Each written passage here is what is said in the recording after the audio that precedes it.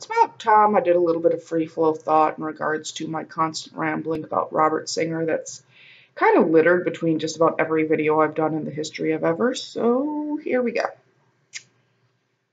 Robert Singer has been around since the origin of the show, and I can give him that. Robert Singer, it's not that he has no place in the set, it's that he has no place in being the one with an argued control over the set. And we're going to go over a brief listing of why.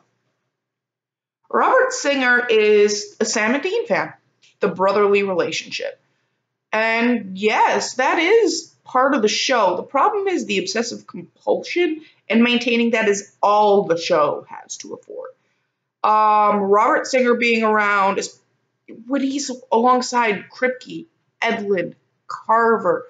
He does good work. He generally sits down and he will, keep it reeled in enough that he remembers the brotherly attention. And it's actually a problem I had in season 8, 9, 10, and 11, is that Sam kind of became back burner, and that's actually partially because Carver was there and was trying to make up for damages from season 6 to 7, which were Singer seasons. Just remember that. Season 8, 9, 10, specifically more than 11, were literally damage recovery based off of the buck back from season 6 and 7, where the show ratings tanked so dangerously hard that literally all Carver could do was bait the Destiel and Destiel audience back at this point. That's why you can check my romantic framework of Destiel video, and whether or not you're a shipper, anti-shipper, I really don't care. Just sit and watch it, because whether or not you support it and you want it to happen, the structure is there. And the thing is, watch that video and you'll actually click with this conversation. Carver had to bait that audience intentionally with romantic arc after romantic arc after romantic arc to rebuild an audience that almost went through a mass exodus. Actually, they did go through a mass exodus when Singer tried to destroy Destiel in the past. But Destiel is not the only character that Singer has gone out of his way to destroy. And by the way, even after they brought Cass back, Singer was so against having him in the team as a long-standing companion, and has been cited as saying he doesn't have a home and he's not actually part of the family, etc., that next thing we know, we end up with crazy Cass locked away for God knows how long, until he can be an immediate convenience to the crew and to the ratings, just long enough to be like, well, look, we put Cass back on screen, we're good. So then Carver offsets that by counterbalancing it with a heavy Destiel drive. Again, romantic framework, just look into that when you can. And as a result, there was really very little time for Sam on screen. And Singer was still around during that time, which is why we at least got Sam in the trials and a few other things, because he maintains focus on it. Now, I'll give Singer that he provides that, but he keeps trying to hone viewership like a laser pointer onto a teenage male audience, and that's great. That's what the original demographic was. But QED, we're in season 12. People who are 15 years old when it came out are 27. I'm in my 30s, okay?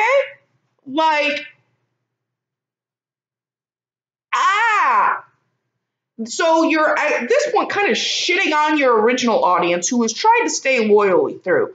And you are shitting on the better part of the large demographic, because ever since the build through season 8 onward, the better part of the audience has become teenage girls. And now that bothers me. I rant about the teenage girls in my other work plenty of times. It's frustrating, but that's what it is. And if you refuse to acknowledge your primary demographics, your show is going to fail. Yes, Sam and Dean do need to get balanced again. I've actually got in my anti-ship video a method of just handling it all so simply. It doesn't even take time to accomplish this. It can just be, and it can be fixed. But instead, we're going to go through this war zone. So, another character that has died, for example, Charlie. Did you know Robert Barons and Jim Michaels actually argued with Robert Singer to not kill Charlie? They presented other plot ideas, but because this need to destroy anything and everything and anyone that might enter the life between Sam and Dean, which is becoming a toxic relationship at this point, just because they're so broken, and you keep breaking them, and you keep destroying them by taking out anyone that can build anything with them. Singer needs to be second fiddle. The idea of maintaining Sam and Dean, he can be there. He can give advice and side recommendation, but don't let him be the one running the show on at least half of the episodes and more usually. It's because that was even during a season he was just under Carver, but it was still in the episode he was given to be the producer of. With Charlie, just to clarify. So, why do we keep doing this? Why do we keep letting this man run off and literally gun down any character that can be support and affiliation for the characters and the ratings at this point? For nothing more than some compulsion to believe that you can still try to focus this on 15-year-old teenage boys thinking that they're gonna give a damn about watching 35, 40-year-old men have a brotherly relationship anymore. It's not gonna work. And the worst part is, you look at reviews with Robert Singer and interviews, and he literally is still in the 70s. The only thing about Robert Singer is he will overload us with special effects now that it's modern. Yeah, let's look at season 12. Lucifer has red eyes, red eyes, red eyes, red eyes, red eyes. Don't forget Lucifer has red eyes and wings, and red eyes and wings. Super Saiyan power up. And over the course of all of the other seasons, they used less red eye gloss on Lucifer than they did in season 12 alone.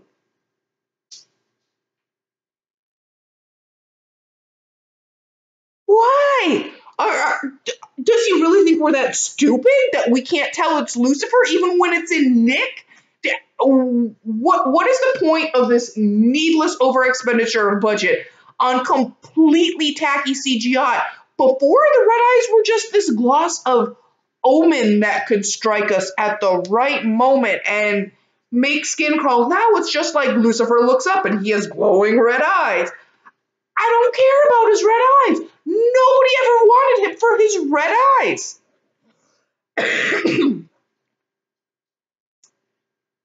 That interview, I'll actually cover it. He was asked what he felt set Supernatural off from other shows in the genre and what's different about producing now than when he started in the 70s.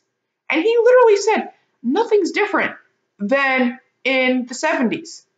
Like, the only thing different, according to him, is the CGI. But the same stories and jump scares and tensions and creeps and delivery of story elements work the same in the 70s, which is pretty much when TV became common in the household. Before that, before the 70s, there were literally only a couple of TV shows that ran several hundred episodes and then constantly re-aired. Very few people had television, and this is the era it became public access.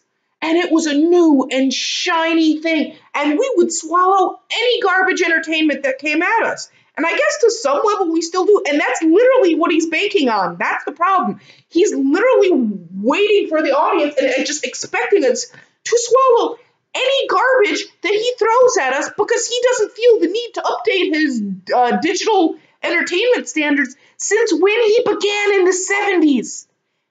And you don't see a problem with that?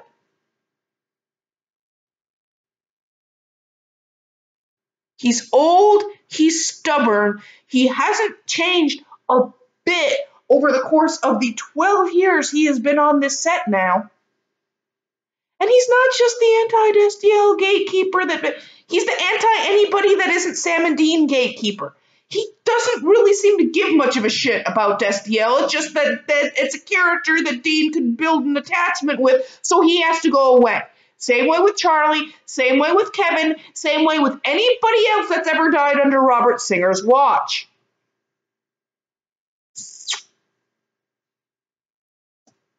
Or advice. The fact of it is, he needs to go away. The season with the best recovery.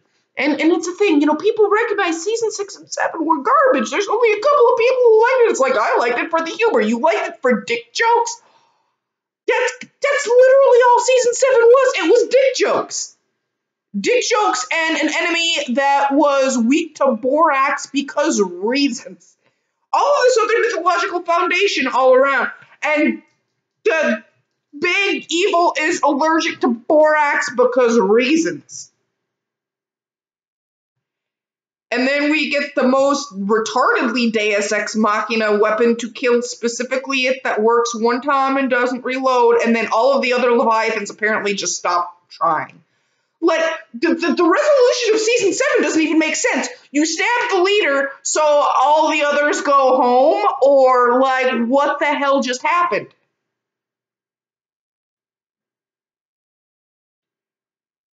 And that's a Singer season for you. And this is what we have to look forward to in season 13 still.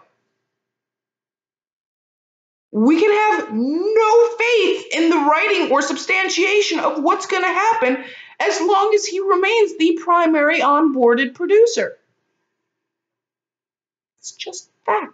The season with the best recovery, people mentioned though, season 8, 9, 10. It wasn't the best, but it was better than 6 and 7, and it was trying to get back on track.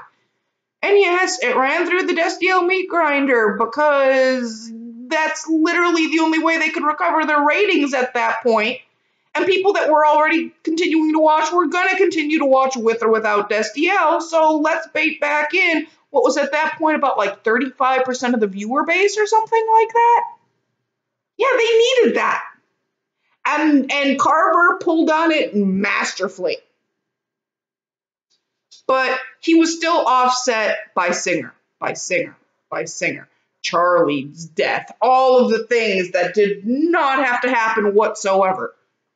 The only point the show got back on track, like truly to the point that people don't even argue, like the season was good.